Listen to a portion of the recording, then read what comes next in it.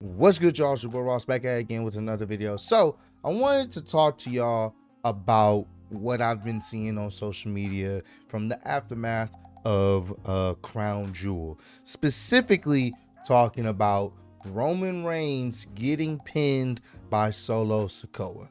I've seen a few people that are not happy about this. I've seen some people saying, oh, Roman, he's being buried. I'm not liking the fact that Roman's being buried. And y'all know how wrestling fans can be, especially if they're a fan of a particular wrestler. Soon as that wrestler loses, they are all of a sudden buried.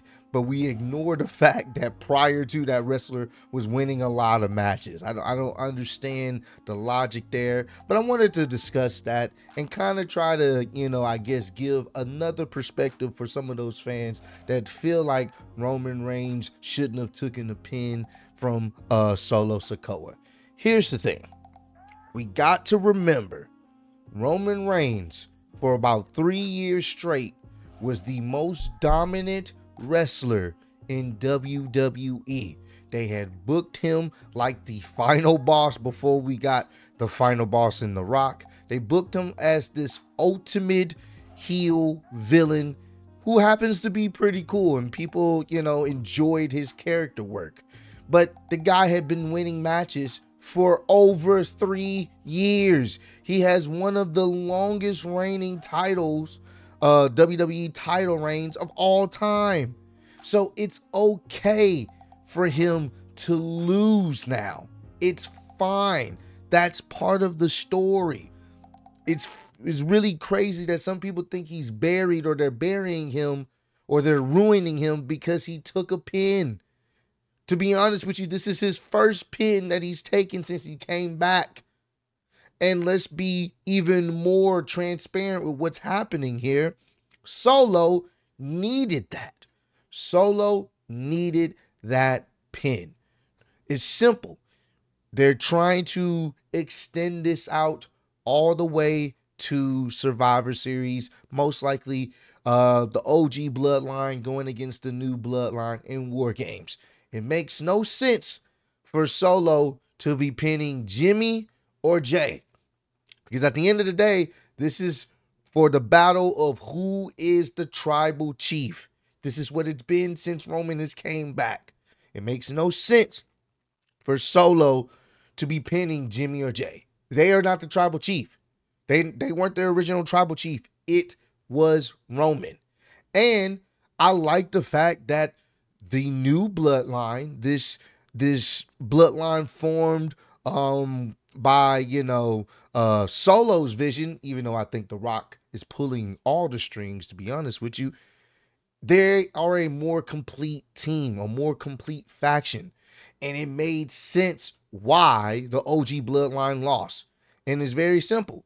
They're not on the same page. You saw early in the match, Jay didn't even want to tag in Roman.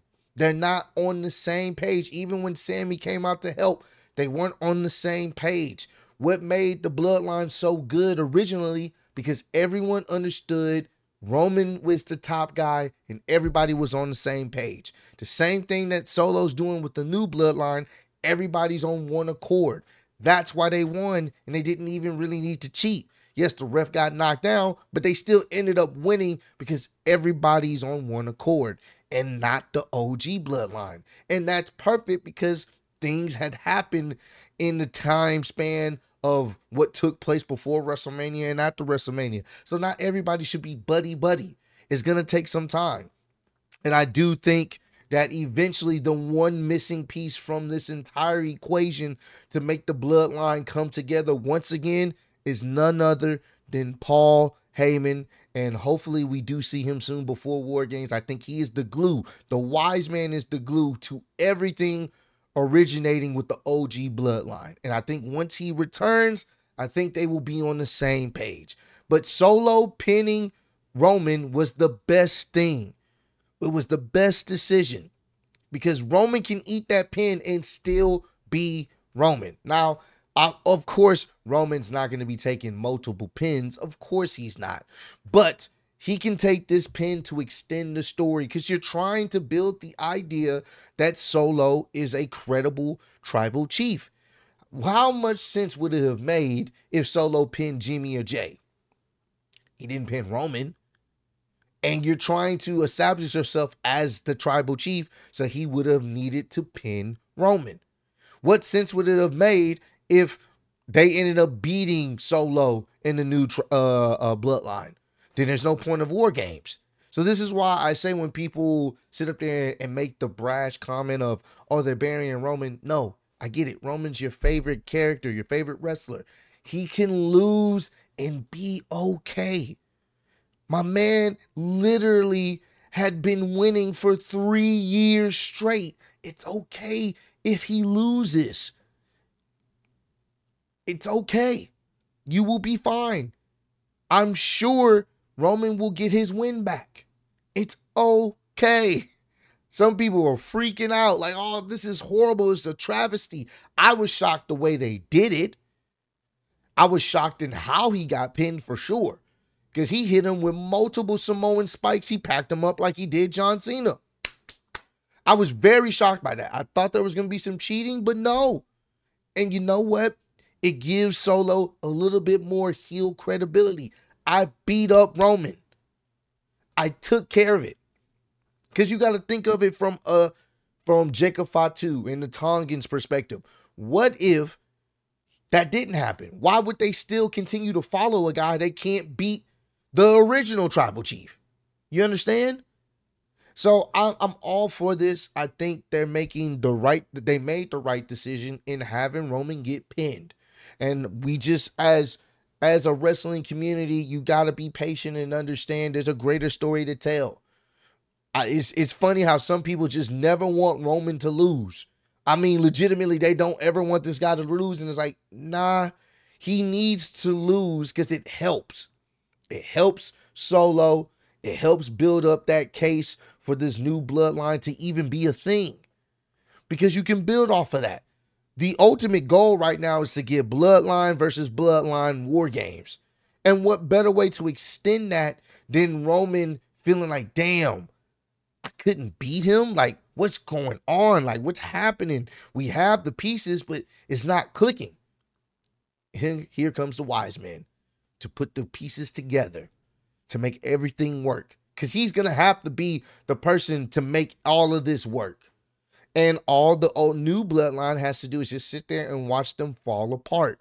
It's a classic War Games type situation. The heels are all on one page. They're all thinking one way to get the job done. The baby faces, they have issues. They have egos. They have problems.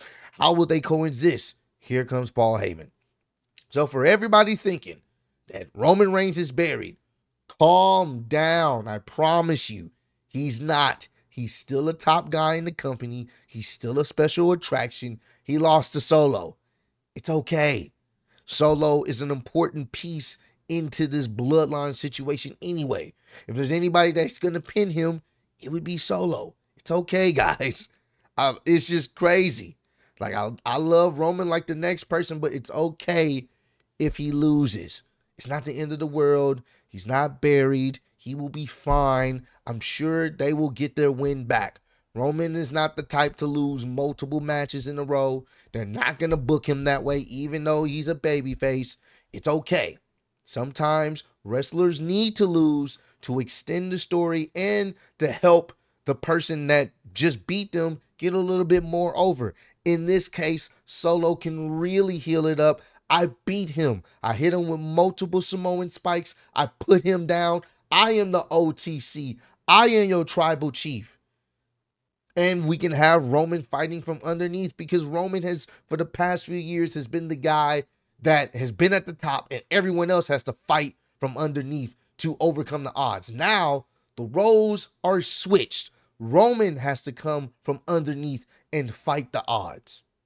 And that's always a good story to tell because people want to see Roman succeed. People want to see Roman finally get rid of this bloodline. That's what they want to do. And you don't want to give someone that too soon, especially not at Crown Jewel. You know, this is going to be something that culminates in the States, man.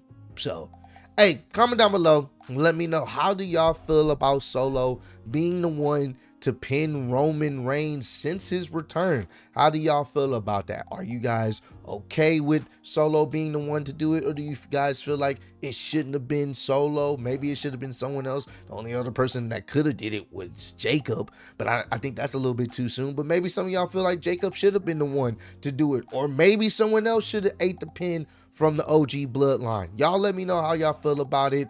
Comment down below. But I appreciate all love, support. Road to 150K. Appreciate y'all kicking it with me. See you on the next one. Peace.